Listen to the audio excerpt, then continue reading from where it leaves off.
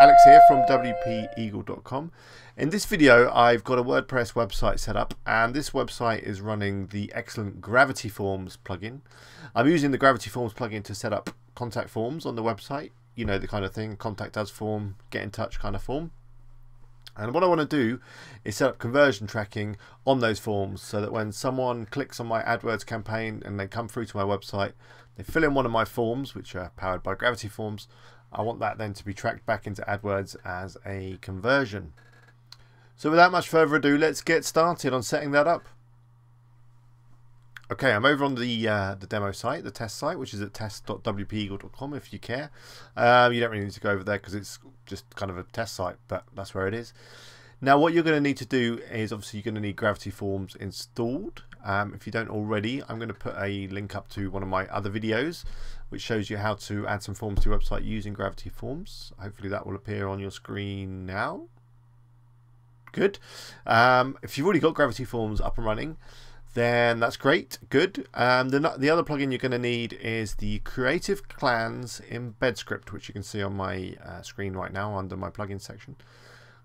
So to add that, just go into your plugins, click Add New, in the search box type Creative Clans embed script. It should pop up, click Install and get it all installed. Once you've done that, the next thing we need to do is we need to create our thank you page. Now this is the page where people are going to go to after they've sent us a message using Gravity Forms. So I'm just going to go to Pages and Add New. And I'm just going to call it "We'll be in touch soon," because that's what we're going to do after filling the form. I'm just going to put a little bit of text. Thanks for getting in touch. We'll call you ASAP. Okay, you can obviously put what you want, but this is the page that's going to come up when someone fills in a form on your website. Okay, now as we scroll down, we've obviously just installed that Creative Clans embed script plugin, and what that does is it adds this box over here.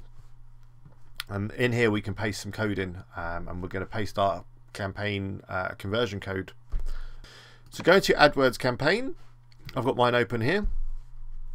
I don't actually have any campaigns running from my test account at the moment, but that doesn't matter. And then you need to go into Tools. You'll obviously go into an account which hopefully has got some campaigns running. Tools and then Conversions. And what we need to do is create the conversion tracking code. That's just loading. So I'm going to click this red button here that's got a big plus and a conversion. And I'm going to call it a contact message. You could call it a sales lead, whatever. The source is going to be a web page. Let's click Save and Continue. The conversion category is a lead. The conversion window is 30 days, which basically means if someone comes to your website and then they go away again, as long as they come back within 30 days, it will still be attributed back to the AdWords campaign. In here, we're going to select, let me just see what this is, a new thing. Okay, we want to go for one conversion for leads. That makes sense because a lead is a lead, depending on, it doesn't matter if they fill in the form 2 or 3 times, it's still only one lead, isn't it? You'd probably have this on all conversions if you were running an e-commerce site and you were selling things. Each conversion has the same value. Again, this is just a value you can put on a lead. I'm going to say each one's worth 50, but you know, it depends on your business. Okay, the markup language is HTML, leave that as it is. Now there's this little thing that it adds to the website for privacy reasons. You can have it single line, 2 lines. This is only shown when someone has actually come through your AdWords campaign and filled in a form, and it's very small. You can select don't add it, but I think there's probably a legal reason why you should add it. So I'm just going to leave it as it is. But you can change the background color and whatever so it matches. My pages have got a white background anyway, so that's fine. In advanced options, we don't need to go in there. It's just a view through conversion window, which is not relevant at the moment. So click Save and Continue. And the next option is someone else makes changes to the code, or I make changes, but because you're doing it, let's click I make. And then here is our conversion tracking code. So I'm just going to scoop that up with my mouse, and I'm just going to right click and select Copy.